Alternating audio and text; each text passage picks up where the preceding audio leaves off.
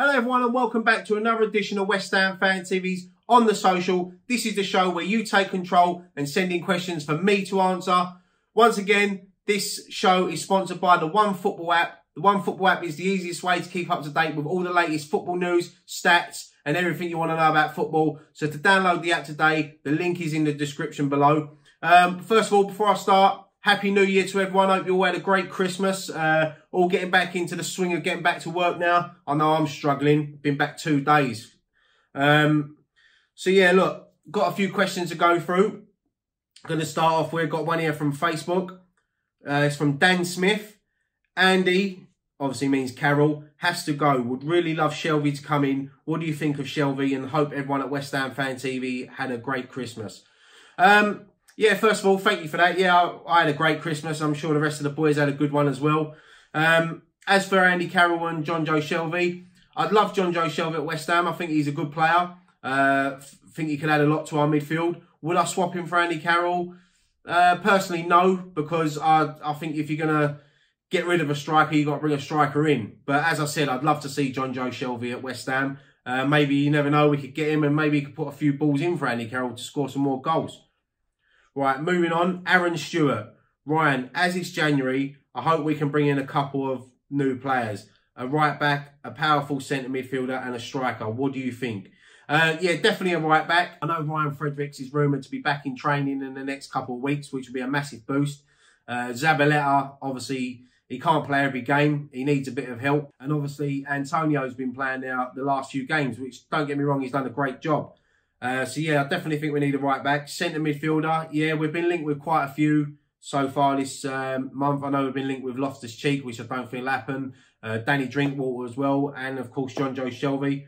And as for a striker, I think if we let one go, which would be probably either Carroll or Perez, if they was to let anyone go, then we definitely need to bring one in. I know we've been linked with Batshuayi from Chelsea. To bring him on loan. I know he's on loan, but they've got the option to call him back. Definitely think we do need to add to the squad 100% in January.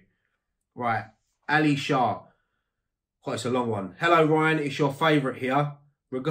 Regarding Carroll's future, what would you do? If the club want to keep him, surely offer him a contract but drop his wages. If he doesn't agree, then he will have to find another club.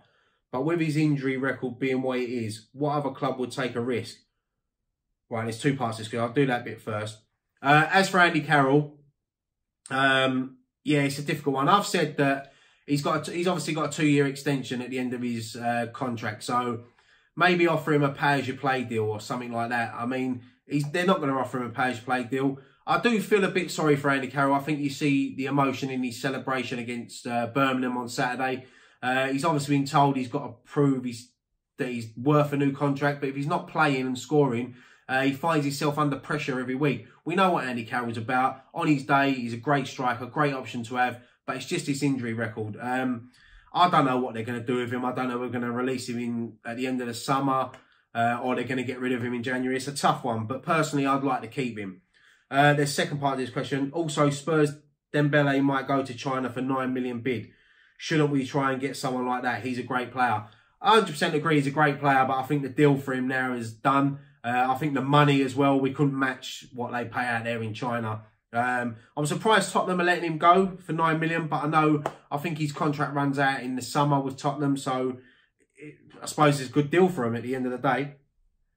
Right. Adam Jessup, would you start Samir Nasri against Arsenal? Yeah, I would. I was talking about this today in work. I've been so impressed with Nasri, not so much his performance against Birmingham, which I thought was great. I mean, I looked at the stats and I think he completed 64 out of 66 passes. I loved his link-up play with Arnie. He was only on the pitch for 20 minutes and they look like they've been playing together for all season.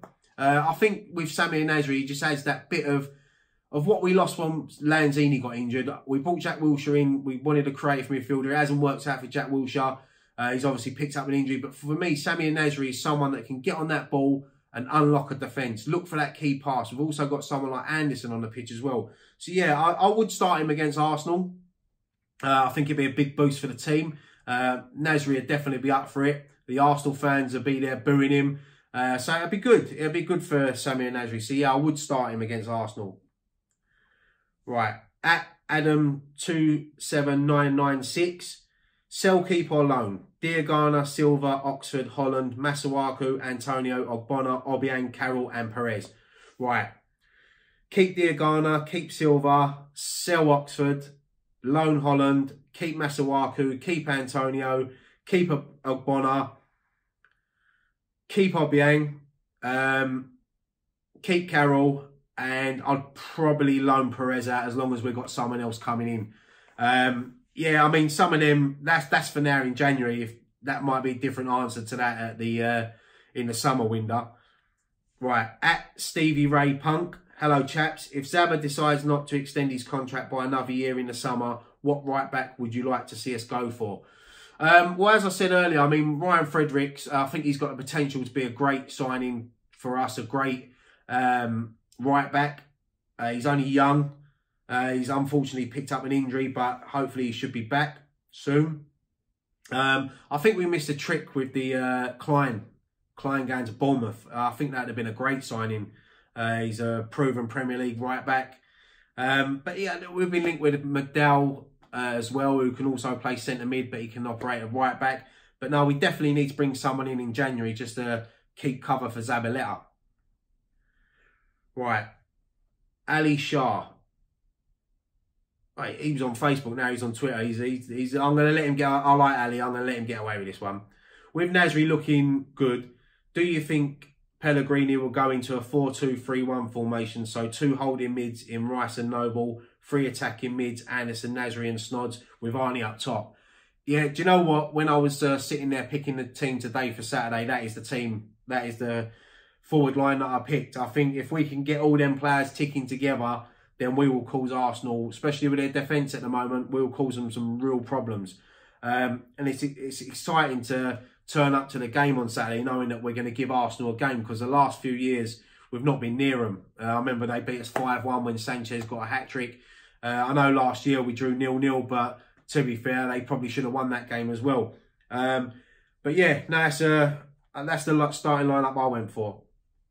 Right, Greg Hobbs at GH90WHU. What's going on with Hernandez? He seems to play a few months, then disappears for a bit.